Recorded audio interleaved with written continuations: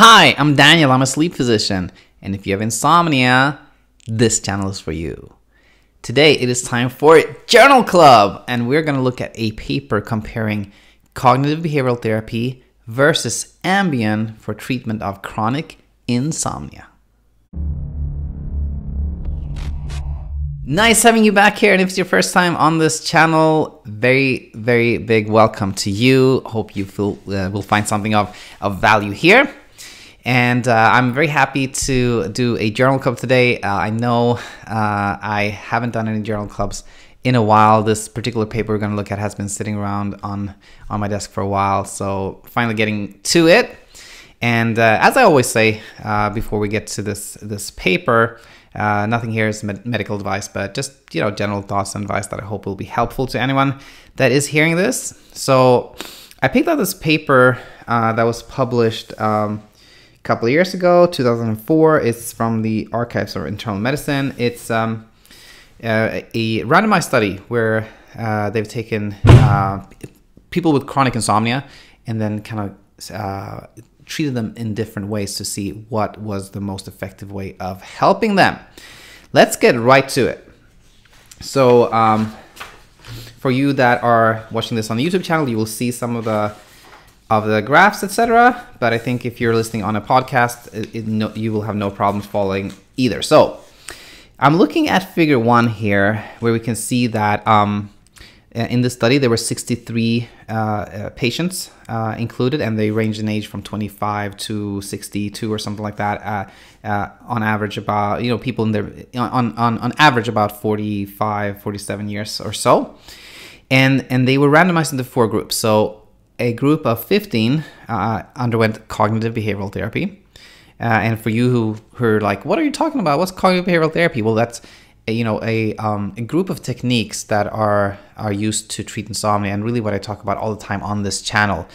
So if you're completely new to CBT, then just watch a couple more videos, particularly the early ones like episode 1, episode 5, etc., and you will know what I'm talking about. Now, so going back to this article here, so out of the 63 people that were in this study, 15 were treated with cognitive behavioral therapy or CBT. 15 patients were treated with Ambien, and 15 patients were treated with, 18 patients treated with a combination of Ambien and cognitive behavioral therapy, and then 15 patients received placebo. And the treatment went on for 8 weeks. Those that were in the cognitive behavioral therapy group, they received 4 30-minute consultations and 1 phone call. The people in the Ambien group, they got 10 milligrams of Ambien for 4 weeks, and then it was tapered down. I think they got 5 milligrams for 2 weeks and then 2.5 milligrams for 2 weeks. And let's take a look and see what happens. So we are going to look at, or talk about, if you're on the podcast here, a figure that is called figure 2. And in this, we can see changes in what's called sleep onset latency, which basically just means how fast people were falling asleep. And we can see that in the group that were treated with CBT, there was at the mid-treatment mark. So 4 weeks into treatment, when those in the CBT group had not actually gotten their full dose, so to speak, of cognitive behavioral therapy, but the Ambien group at this point, they were on full dose of Ambien, which was 10 milligrams. So at that point in time, mid-treatment, in the CBT group, there was a 43% improvement, meaning they had gone to sleep from at the beginning of the study, like actually before study, I should say.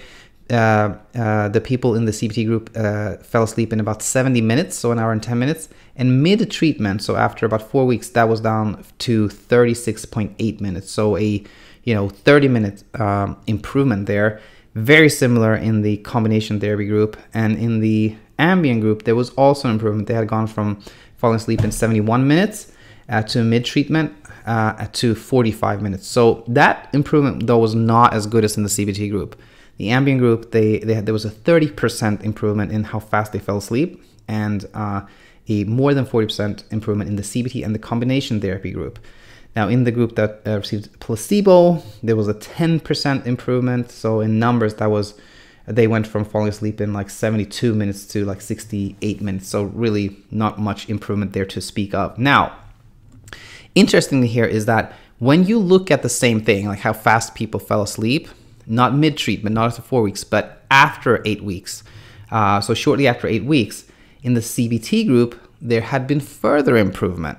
They had gone from now, instead of falling asleep in, 37 minutes, that was down to 34 minutes, a little bit of improvement there.